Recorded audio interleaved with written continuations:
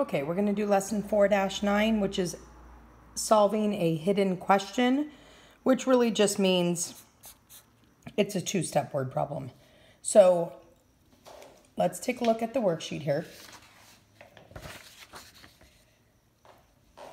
Emily brought 2 bottles of water. Cullen brought 2 packs of water with 3 bottles in each pack. How many bottles did they buy in all? Well, what you want to do is add up the number of bottles that Emily bought and the number of bottles that Cullen bought and put them together to see how many they bought in all. However, they're not really telling us how many bottles Cullen bought. So we need to first figure out the number of bottles of water that Cullen bought. So he bought 2 packs of water with 3 bottles in each pack.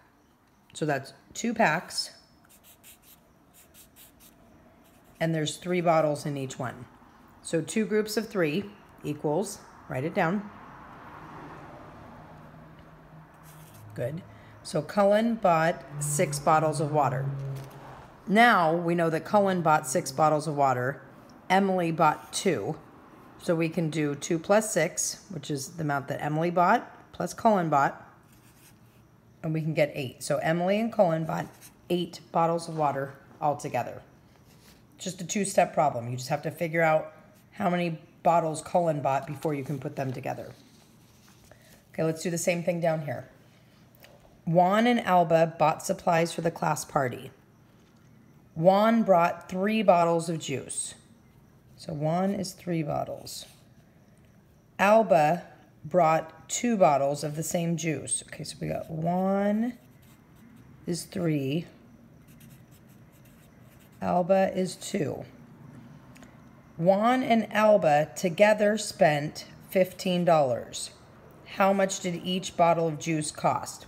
Okay, we can take $15 and we can divide it by the number of bottles that we bought that cost the $15. But first we have to figure out how many that is. So we need to add 3 plus 2, and we're going to get 5 bottles, right?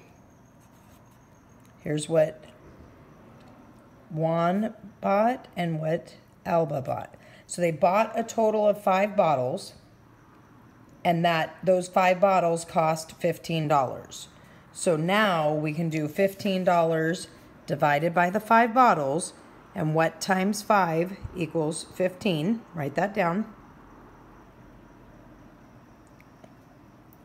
Should be 3. So we have a total of 15. We have our 5 bottles. If they each cost 3, 3 groups of 5 is 15. So each bottle costs 3. You need to make sure it makes sense and you don't have, 15 in here and that 15 plus 15 plus 15 plus 15 plus 15 equals 15. That does not make sense. So it needs to make sense. All right, the 21 students in Jamie's class were at a summer camp. 14 of the students played soccer at a park. The rest, not the 14, went to a crafts class where each student painted 2 pots.